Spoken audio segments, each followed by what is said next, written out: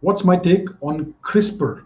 If this is going to be the future, what are the chances of an intelligence divide among future kids? Will a normal kid stand any chance against these genetically modified super kids? So, CRISPR is a gene editing technology. I think it's called CRISPR Cas9. So it's a technology that allows scientists or the users to add or delete genes in vivo, in a living being. And it also allows the, if you do it the right way, to make these changes inheritable. So not only can you change the genome of a living person, but you can actually make that change be inheritable in the person's children. So that is, in very brief, in a nutshell, what CRISPR is. And this is a technology that raises a great deal of ethical and philosophical and other concerns, right? And legal questions and much more. So, because of this technology, it is possible to choose the hair color, the eye color, the height, and much more of children. So you can basically create these super kids or designer babies, right? So in the future, the rich and the powerful and the ones who can afford to access this technology may be possibly able to do this. So they may be able to have very specific kinds of children, right? And these changes may be inheritable in their children's children. So if this sort of thing becomes the norm, then there will definitely be an intelligence divide among the haves and the have-nots, the ones who have been enhanced using CRISPR and those who cannot afford to do that. So yeah, you could essentially create a race of superhumans with greatly enhanced abilities, greatly enhanced physiques, superior heart function, superior intelligence, and much more. So a normal child would eventually, as the technology advances, a normal child would not stand a chance against these genetically modified super kids. So that's a very good question. This raises a lot of ethical issues. Is it ethically is it ethically fine to do such things?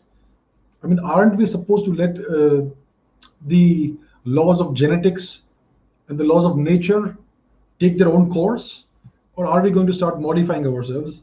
And the thing is, we don't even understand what happens, the long run, uh, the long term effects of such genetic modifications, because our genome. Okay, let's take our genome for example. It's the entire contents of our DNA.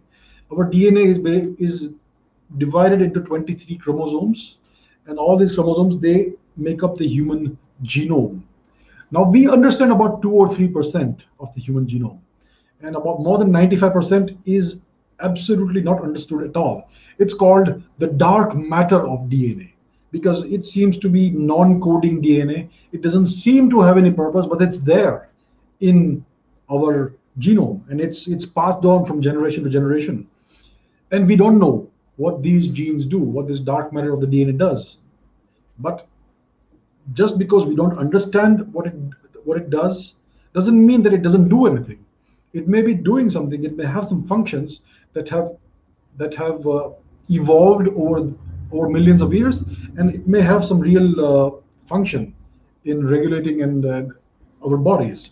So if one were to make certain changes in the DNA, it may have some effects because of the other part of the DNA, the majority of the DNA that we do not understand. And this may have effects that may become visible several generations down the line, at which stage it may be too late to rectify the mistakes that were done. So these are technologies that are in their infancy. They have not matured by any means. And I think it is extremely dangerous and unethical to start experimenting on humans as if we know everything, right? We are in the infancy of this technology, and some Chinese scientists have already created CRISPR edited babies, and the experiment failed. I don't think it caused any harm in those two babies, two twin girls, but we don't know yet. Time will tell how their life goes. So the Chinese don't seem to really worry too much about ethics and all that. They are concerned more with world domination, and they have a lot of people, so it's okay to mess up a few lives, I expect.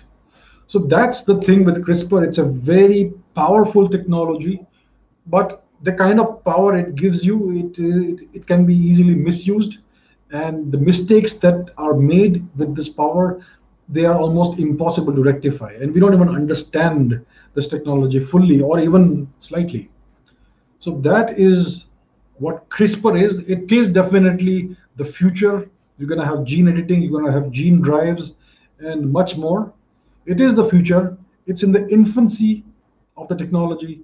So it is a little early to start making a human to start doing human experimentation. But in the future, I think it's going to create a significant divide among people, among genetically enhanced people and the people who cannot afford the technology or who don't have access to it. So these technologies, artificial intelligence, quantum computing, gene editing, these are tools. Any technology is merely a tool. A stick is a tool. A gun is a tool. Nuclear energy, nuclear power is a tool. The concepts of flight, right?